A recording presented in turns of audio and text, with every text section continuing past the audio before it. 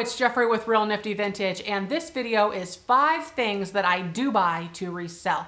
This is a sister video to the one that I put out recently about 5 things that I do not buy. Things that I don't like buying, things that I just have no interest in buying. If you're interested in that video, you can click on the link up top and it'll take you straight to it. But this one, we will be focusing on things that I actually enjoy buying, things that bring good money, and all around I have a great time with. So first thing on the list is kitchenware. It has to be the first one on the list because it is probably one of the biggest. You know, everyone is buying the Pyrex or the Tupperware or the, you know, whatever. It's a huge market out there because we have so many fond memories of all the potlucks and dinners and all of the family gatherings with the vintage cookware. The things, you know, your grandma brought and she had her famous recipe or whatever in it. And there's just so many avenues and aspects to kitchenware that is interesting to me. So I find it highly collectible. I love buying kitchenware, and it's just a really good market. Number 2 on the list is actually collectibles and figurines. So this is probably maybe the hardest one for certain people to get, you know, if you're really not into it. And I'm gonna flat out say, the reason these things are on my list is because they actually interest me. It's not that I'm looking to make a lot of money, you know, because there are items on the other list, 5 things that I do not buy, that probably make a lot more money, but it's not always about the money. It's about enjoyment and really having a fulfillment in what you're doing. So let me just put that out there. But collectibles, there can be good money in it, but not all the time. And I think a lot of people struggle with, well, what is a good collectible figurine? You know, what should I be looking for? And that's a whole separate topic. Actually, if you're interested in that topic, my friend Ann Eckhart, she is a fellow YouTuber. I will link her video in the description where she talks about collectible figurines and what to look for, what she looks for in a figurine.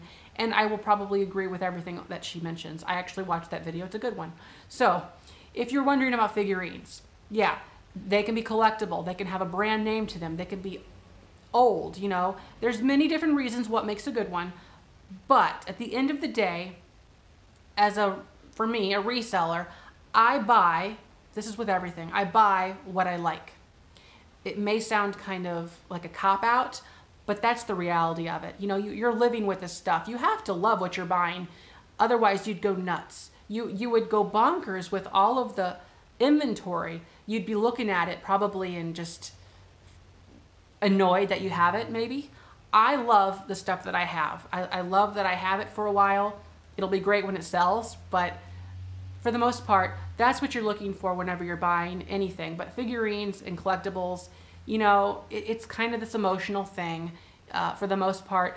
Or if it's a collectible brand, you kind of have to learn about that. But if it's a collectible brand, then there's good money in those, and you'll know that they'll probably sell pretty quickly. But yes, figurines definitely is something that I have been buying for a very long time. 7, 8 years old, not to resell, mind you know, but I was buying them even back then because I just think they're the cutest little things. So figurines made it on the list as its own category, collectibles figurines.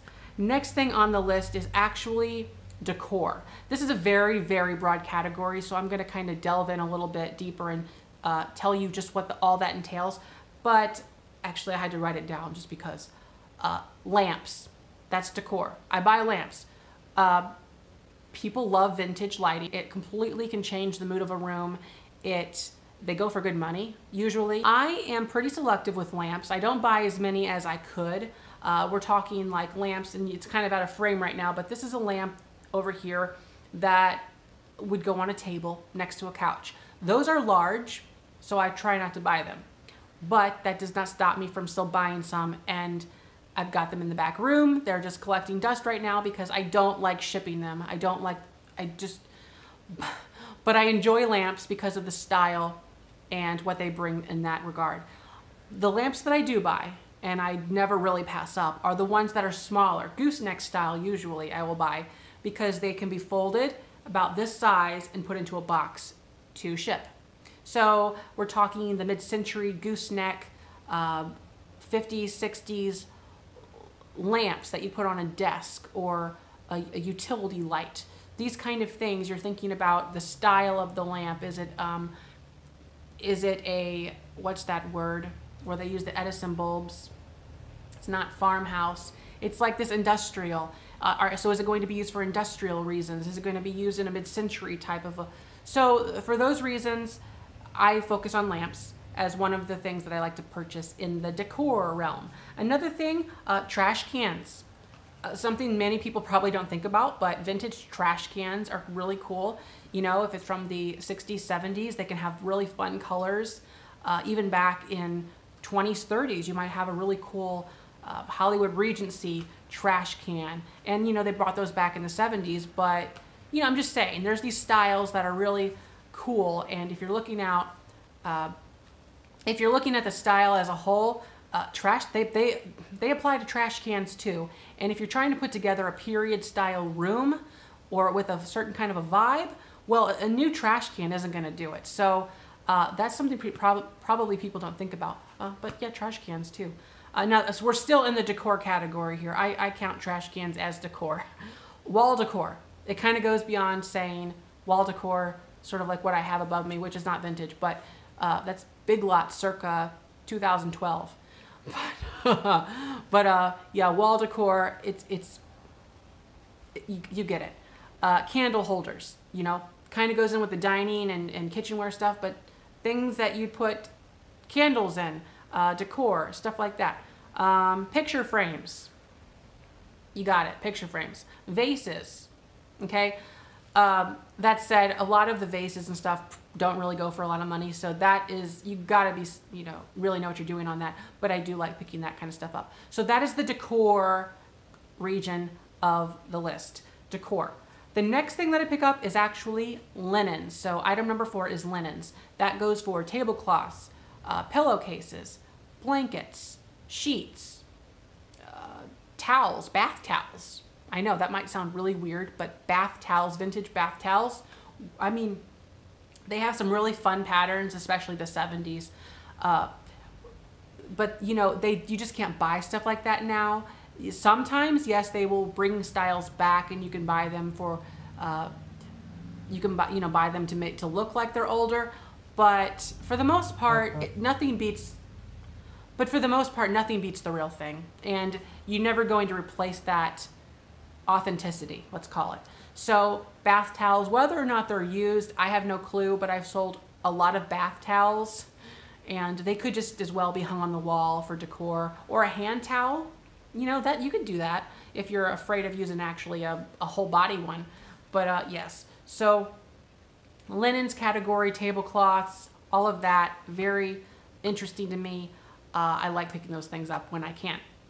And actually the last thing on the list is, I put technology down here, but what I really mean by technology is clocks and radios. Clocks and radios are very cool because of the look. And that is true with everything here that I've mentioned. It's all a style thing. So I purchase things based on the style, not so much on if it's actually from 1954 or 1922, you know. However, I'm not going to buy things that are purchased, you know, that are sold right now at Walmart or Target, made to look like the stuff from the 70s. That's kind of, no, I won't be doing that, but I'll just purchase the stuff from the 70s. So anyways, people that are out there right now, the style right now is like 70s, 60s, on the whole, and then there's some like shoot-offs that people are going to even farther back, 50s, 40s, 30s, 20s, and then there's shoot-offs even in the 80s, 90s. But for the most part, the grand style that's being represented in Better Homes and Gardens and on TV and everything is a mixture of like this country, shabby, 1970s, bohemian, mixed with mid-century, mixed with industrial. And yes, that's a lot of styles, I get it, but they are actually all used sometimes together, maybe not all of them, but they're juxtapositioned. So that general arena of styles right now are really popular. So whenever I see things that are from the 50s, 60s, 70s that fit what's being sold right now at the stores, I'm gonna buy them, because there's a certain segment of the market out there that really enjoys that style and wants the original thing. Maybe they do the research on something and are like, okay, I could buy this really cool Starburst clock right now, Or I could buy a real Starburst clock online for 90 bucks, you know, or sometimes 60, but you know, so that's sort of what I'm getting at is I purchase things based on the style and what's popular. And so I really got off on a tangent. Vintage clocks, vintage radios, they're awesome and cool. So that is the list. That is the 5 things that I do purchase to resell. Once again, if you're interested in the 5 things that I do not sell and do not buy and just ignore completely, look at the top there, click on that link, and it'll take you straight to it. But thanks for watching, and don't forget to like, comment, and subscribe. Bye-bye.